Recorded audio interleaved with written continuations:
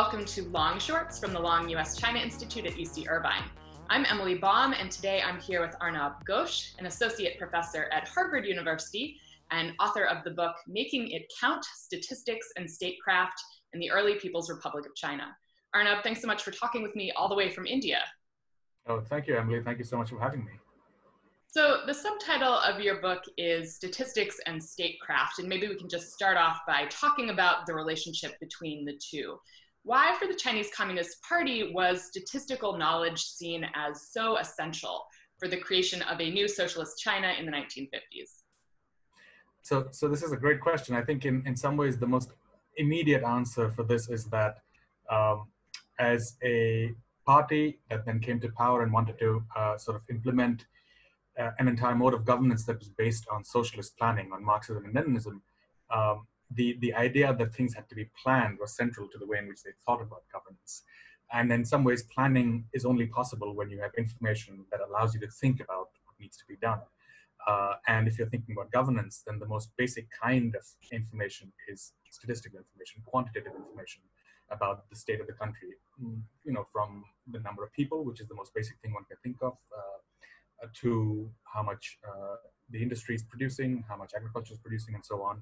So in some ways, it presumes you can only plan if you have data. So planning presumes data. So in some ways, that's sort of the most intricate or most fundamental connection that you can see between the two. So we tend to think about statistics as reflecting a sort of objective truth, that the numbers don't lie. But one of the themes in your book is that actually the collection and the interpretation of statistics can occur in a variety of ways. So what was the Chinese Communist Party's approach to statistical knowledge, and how did this approach differ from that of, say, the United States? So I think what's interesting about this particular moment, not just in Chinese history, but in global history more broadly speaking, is an intense, it's not the only moment I think that you can locate other instances like this, but it's a moment of intense confidence in using numbers to plan, to decide on policy, to understand problems, and so on. So in some ways, I think this is a moment where it's whether it's Chinese statisticians, whether it's people in the US, whether it's people in the USSR, they're all thinking in very, very sort of, you might even call this as positivist ways, that if we have the numbers will allow us to arrive at this sort of pure, untainted truth, and then that will allow us to address whatever problems, whatever policies we want to enact. What's interesting, of course, though, is that even if there is this particular understanding, it gets refracted through a lens that is ideological, the Cold War by itself, which then imposes certain kinds of restrictions on what this means for the methods that one might employ. So to put it even more simply, you see in China a rejection of what was at that point in time a fairly global understanding of what statistics ought to be, which is statistics is a universal science applicable across pretty much any domain of knowledge, whether you're looking at the natural world, the social world, the interstellar world. It's just a common set of tools. And this was an understanding that had evolved over the past couple of centuries, and important to this understanding was what a lot of historians of science of primarily Europe and the US have termed as the probabilistic revolution. Sort of human beings becoming comfortable with the idea that probability and chance are a naturally occurring feature of the world, and we can still count, we can still get at a reasonably accurate sense of the world by using these kinds of probabilistic means. So it's not something that we need to be afraid of, it's something that we can actually control and use productively. What the Chinese do, deeply inspired by the Soviets in the 1950s, is to say, no, that's entirely incorrect. Statistics is not a universal science. Statistics is a social science. It is only applicable to the social world. If you want to look at the natural world, if you want to look at the interstellar world, yes, you can apply certain mathematical methods, but you can't call it statistics. They said the social world has no place for uncertainty, no place for probability. And this they arrived at from a fairly reductive reading of Marxist teleological progression. To boil it down in very simple terms, they said, well, we actually know how human history unfolds, right? We've read Marx, and we know we're all going to end up in socialism and then eventually in communism. There's nothing uncertain about this. So what we need to figure out is where we are in that stage, perhaps devise policies that will accelerate our progress towards communism, but there is nothing uncertain per se about this. So once you make that distinction, once you make that sort of, and within itself, it's internally consistent, it's rigorous. you end up rejecting all probabilistic methods in thinking about statistical work.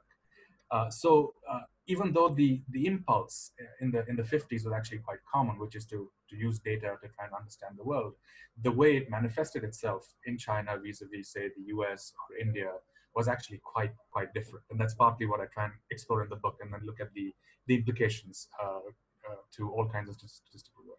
So you mentioned that there was this worldwide confidence in big data. Where did this confidence come from, and why do you think it reached a peak during the Cold War? Yeah, so it's, I think it emerges. So in the way I sort of think about it, it's not a one-off. It's a recurring, I think, human impulse that we can trace at different times, and it's in some ways intricately linked to the capabilities we have to process data. So in some ways, it's a function of the capabilities that exist at that particular point in time. And the reason why I think the 50s saw this tremendous sort of enthusiasm for quantitative analysis is because of the kinds of capabilities that have been developed in the immediate preceding, say, 2 decades. And the Second World War actually plays a huge role in this, because a lot of the techniques that were developed at that time, whether it is, to how do you maximize the efficiency of bombing rates, which is, so there's a sort of macabre sort of backstory to this in some ways, right? Because it's how do you win war? How do you efficiently use data to prosecute war in the most effective way? A lot of these technologies emerge through these kinds of considerations. And when you enter the 50s, it then combines with this decolonizing, deimperializing moment where you have the emergence of several new nation states. You have an attempt to bring about development. How do we think about a better future? And then the fact that they have all these tools, and then this confidence in numbers, I think becomes a potent sort of locus for this kind of attention. But as I said, this is not the only instance. I think you can find at least another instance of similar quantitative enthusiasm in the late 19th century. I think the 1950s represents a second such moment. And in some ways, I think we're experiencing a third moment like that with the massive sort of computational leaps that have been made in the past 10 years, both in terms of storage capacity and in terms of actual computation. So I think we go through different moments where we see this impulse re-emerging. But the 50s, I think, as I described, is one of those moments of conjuncture where it becomes almost universal, where, regardless of ideology, the faith is quite universal. Now, today there's a lot of skepticism about the numbers that come out of China, and I think coronavirus is probably a good example of that. But how does your book give us new insight into China's approach to data collection? But I think one of the insights that emerges from looking at the 1950s, I think, is to try and disentangle the ways in which numbers might be biased. So I think there's a broad understanding that all numbers have certain biases. There's no, this goes back to one of the earlier questions you asked. There is no sort of untainted, pure numerical truth. It's always dependent on certain assumptions we make, on certain kinds of results at times that we want to see, perhaps, that then inform the numbers that are actually produced. And what's interesting in the case of the 1950s is that it helps us look at the different ways in which these biases might be generated. And what in the book, I make this distinction between what I call post-hoc manipulation, which is, the kinds of things that we often blame the Chinese government for today, which is, well, is the GDP data from China really reliable? Because they may have created it, or they may have produced it, and then they may have realized, well, it's not high enough for whatever political sort of purpose we have in mind, so we'll massage the data. In the 1950s, I think what we find is, and what I describe as sort of biases that emerge out of first principles. So it's certain kinds of assumptions that go into in this case, the very definition of what statistics is. It's the social science. If it's a social science, it means there's no place for probability and probabilistic methods in statistical research. So this is not a question of willfully trying to manipulate the data after it's been produced to arrive at certain kinds of, again, politically desirable outcomes, but it's much more about certain assumptions that then get coded into the way in which we actually do statistical research. So that distinction, I think, is important to also keep in mind today, because there might be, in several instances, data that's produced that doesn't always have this kind of post hoc Machiavellian attempt to manipulate. It might be a feature of certain founding assumptions, first principle assumptions. And this is actually true in, I think, most contexts, not just in the Chinese case.